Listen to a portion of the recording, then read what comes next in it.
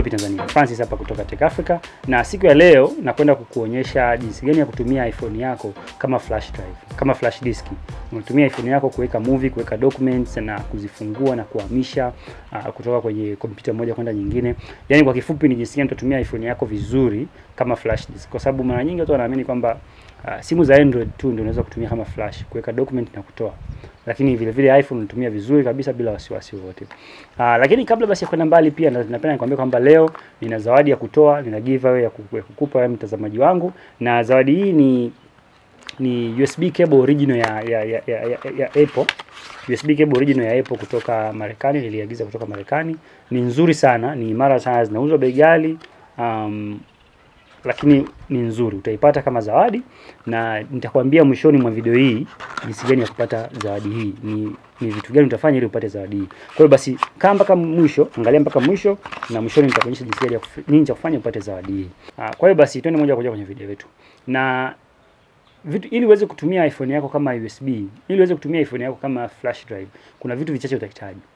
Vitu hivi utahitaji kwanza kuwa na iPhone yako, utahitaji USB cable yako, na utahitaji program ya iTunes kwenye kompyuta yako. Kwa hiyo ninachoamini ni kwamba mtu yote ambaye anatumia iPhone lazima anakuwa amesha install iTunes, program ya iTunes kwenye kompyuta yake.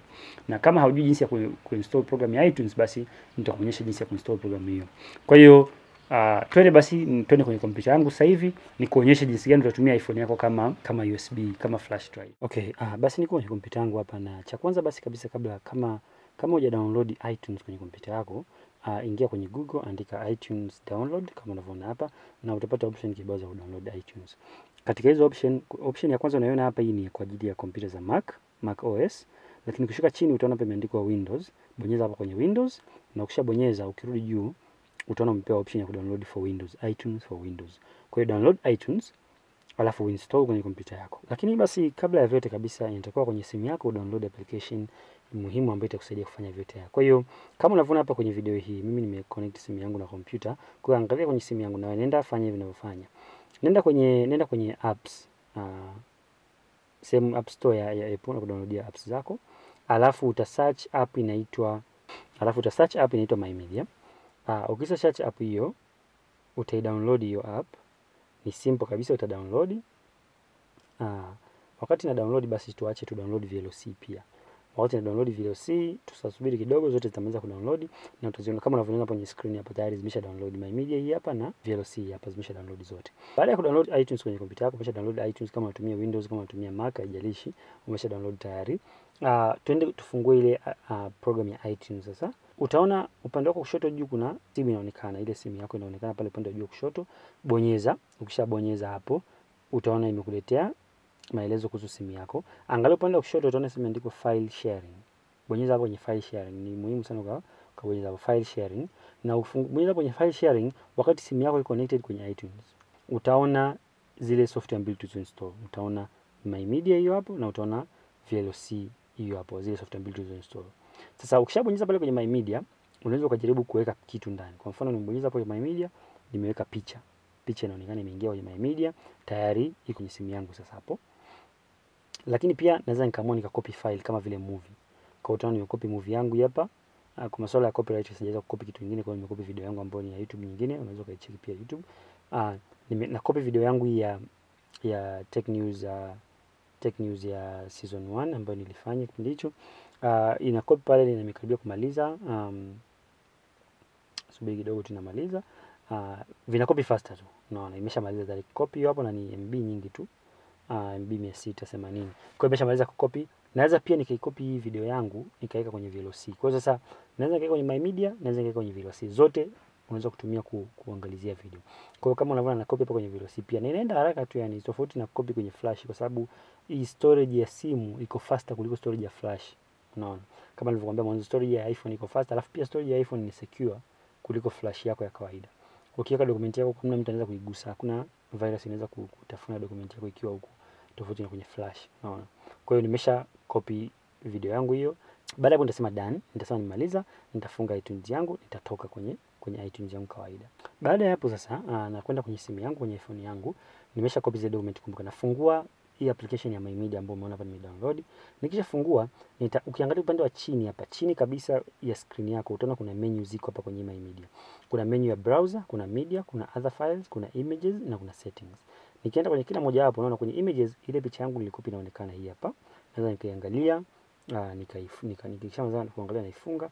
Nikirudi kwenye settings utaona setting mbalimbali hizo hapo. Nikija kwenye media, nikibonyeza media hapa, kwenye media utaona kwamba kuna ile video yangu nilikopi ile ya Tech News 1. Na naweza nikaiplay video hii hapa kwenye My Media, au kuna option ninaziona kama option hapo. Unaona options zinaonekana zote hizi. Naweza nikaplay on external displays kama ni connect display kutoka kwenye simu yangu. Naweza nika open in other apps, nimefungua kwenye applications zingine. Naweza nika save to camera roll. Napenda kutumia mara nyingi na save to camera roll, na save video yangu hii kwenye camera roll, yani kwenye picha zangu za kawaida kule, na save kule, au unaweza nika export file kwenda kwenye settings kwenye applications zingine. Kwa hiyo kila option ni nzuri, unaweza kutumia option kulingana na unataka. Kwa mfano hapa naweza kusema nika export kwenda kwenye VLC, kwenye WhatsApp, naweza nika share sehemu yote kwenye WhatsApp, popote pale. Nikisema save to camera roll, na save moja kwa moja naenda kuangalia kwenye camera roll yangu kule, unaona. Kwa hiyo kuna option kibao. Hii application ni nzuri sana, nimeitumia mara nyingi sana, na kila mtu namshauri atumie kwa sababu inarahisisha sana. Unaona hapa nikisema save to photos, na save inaenda kule kwenye picha zangu. Hii ni ile picha ambayo niliweka, kuna save inaenda kwenye picha zangu kule kawaida. Kwa hiyo basi baada ya hapo naenda kwenye VLC. Nifungua VLC sasa, application ya VLC, na nifungua VLC unaona kuna vile video zangu mbili hizi hapa ambazo niliziweka huko. Sasa nikishafungua VLC hapa, naweza nika play video hizi, unaona. Nimefungua VLC na na play, naenda kwenye video yangu ile niliweka, na play video ile sasa kwenye simu moja kwa moja, unaona. Kwa hiyo kitu kingine kimoja cha mwisho haraka ambacho sijakwambia ni kwamba nikitaka sasa kuhamisha kutoka kwenye simu kwenda kwenye kompyuta. Hapo nimekuonyesha jinsi ya kukopi kutoka kwenye kompyuta kwenda kwenye simu. Sasa nataka nihamishe vitu vyangu kwenye simu niviweke kwenye kompyuta labda ya rafiki yangu au mtu mwingine. Utakachofanya ni rahisi sana. Utafungua ile iTunes, program yako ya iTunes kawaida. Utabonyeza pale kwenye file sharing kawaida. Alafu utaenda kwenye ile software kama ni My Media au ni VLC. Select zile video, utachagua zile video ambazo unataka kuhamisha zote. Alafu utashuka hapa chini utaona option ya save to. Utatumia option ya save to. Ukibonyeza itakupa sehemu ya kuchagua unataka kusave wapi, kwenye desktop au kwenye documents, popote utachagua. Utasave pale, uta create folder labda, alafu utasema save. Zile dokumenti zako zote, picha zako, movie zako zote kwenye simu zote zitahamia kwenye desktop ya hiyo kompyuta mpya ambayo umechomeka simu yako. Kwa hiyo ndio hivyo tu. Kwa hiyo basi hivyo ndio namna utakavyofanya ili kuweza kutumia simu yako, iPhone yako kama flash disk au flash drive.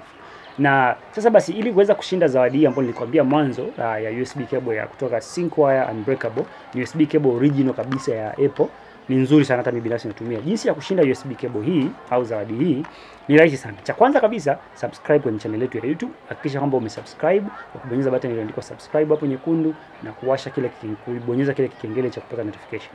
Ukisha subscribe kwenye channel yetu, hakikisha una like video hii, una comment kwenye video hii. Andika chochote ambacho tunataka kuandika kwenye video hii hapo chini kwamba unapenda nini kuhusu video zetu, kuhusu channel yetu kwa ujumla. Hiyo itatusaidia sisi kuweza kutengeneza video nyingi zaidi na kutuambia nini cha kufanya zaidi. Baada ya kufanya hivyo basi, hakikisha unatufuata Instagram kwa link hapo nimeandika hapo chini, Tech Africa. Tufollow Instagram ili uweze kupata habari mbalimbali kila tunapoziposti kule. Pia hakikisha unatufuata Twitter katika page yetu ya Twitter ya Tech Africa 1. Na baada ya hapo utakuwa umejiwekea nafasi nzuri sana kushinda zawadi hii. Kumbuka kwamba natumia software maalum ambayo imeandaliwa kwa ajili ya kutafuta washindi hawa. Nitakuonyesha jinsi ninavyotafuta washindi, na kumbuka kwamba ni mtu mmoja tu ataweza kushinda zawadi hii. Basi kwa kusema hayo, nikutakie kila laheri kwenye kushinda zawadi hii, na asante sana kwa kuangalia video hii ya leo. Natumaini umejifunza kitu, natumaini umejifunza jinsi gani ya kutumia iPhone yako kama USB drive, na pia kaa tayari kwa ajili ya video mbalimbali zingine zitakuja hapo karibuni. Asante sana, nikutakia wakati mwingine. Peace.